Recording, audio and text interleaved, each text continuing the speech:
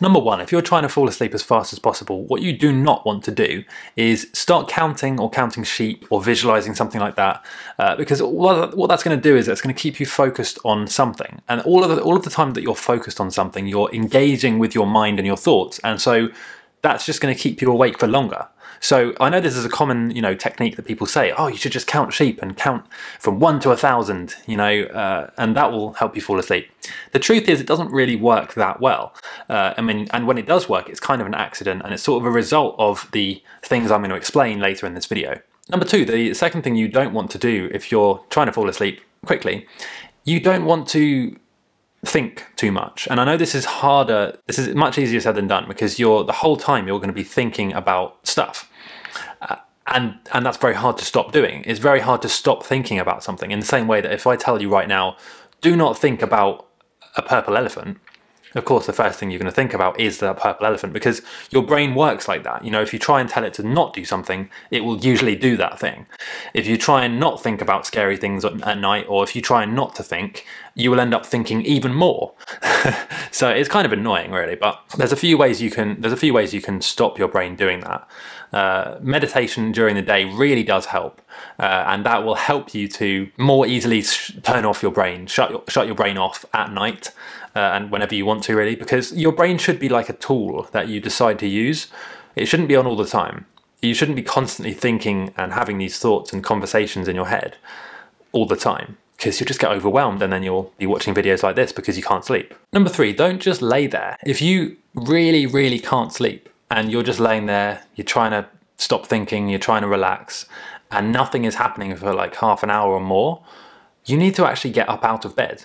Because the more you lay there, the more frustrated you're going to be, and the more annoyed you're going to be that you're not sleeping already. And it's just going to be like a vicious circle until eventually it gets to 4 AM and you're just thinking, why am I not asleep yet? You start checking the time, you wonder why you're not sleeping.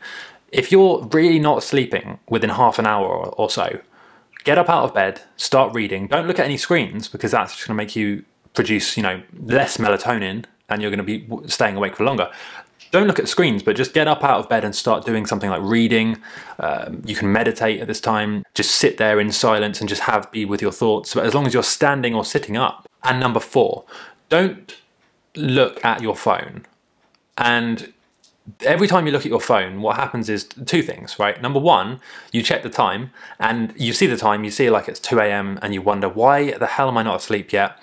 This is annoying. You get frustrated, which makes your blood pressure go up, your heart rate goes up, and it becomes even harder to fall asleep because you're annoyed at yourself that you haven't fallen asleep. So that's number one. And then number two is it also makes it harder to fall asleep because the blue light in the phone screen enters your retinas and stops your body producing melatonin, and you actually start producing serotonin, which you should only really be producing when you're waking up.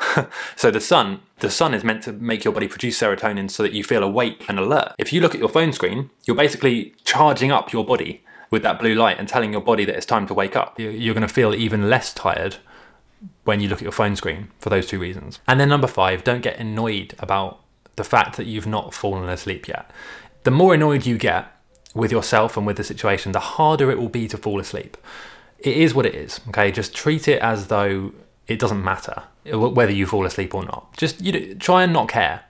And I know this is easier said than done, especially if you have to wake up early or you have something to do tomorrow, or if you need your sleep for whatever reason. But the more you stress, if you stress about it, and if you get annoyed with yourself that you're not falling asleep, you will make yourself fall asleep even slower.